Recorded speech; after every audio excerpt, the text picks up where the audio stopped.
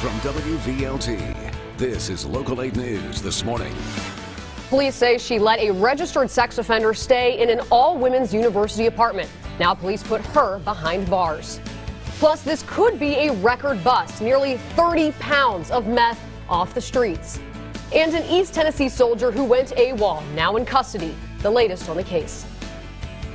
Good morning, I'm Kelsey Lair. And I'm Kyle Granger. Good to see all of you here on this Saturday morning. So happy. Did you have a great week? I had a great week. It actually went by so fast. I'm excited we're here. We're into the weekend. I know a lot of people excited. Super Bowl weekend. I know. You have any Super Bowl plans? I'm probably going to be resting up for working on Monday. Yeah, you've got that. You've got a crazy week. We have some weather coming our way on Monday. But hey, enjoy the weekend. Enjoy what is here. We've got sunshine coming up today.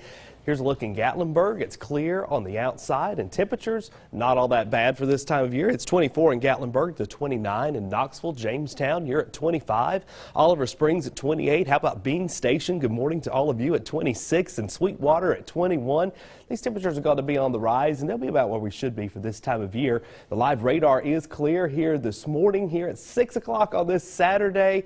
And yeah, a pretty nice day. Yeah, nice to take some pictures. We'll see a frosty start this morning. We'll burn off the frost that's on the outside. Then by the noon hour, about 43 degrees. 45 here by 5 o'clock in the afternoon. More clouds rolling in this afternoon. Keep us on the warmer side tonight. Another beautiful day for Sunday, and we'll talk about the changes for Monday.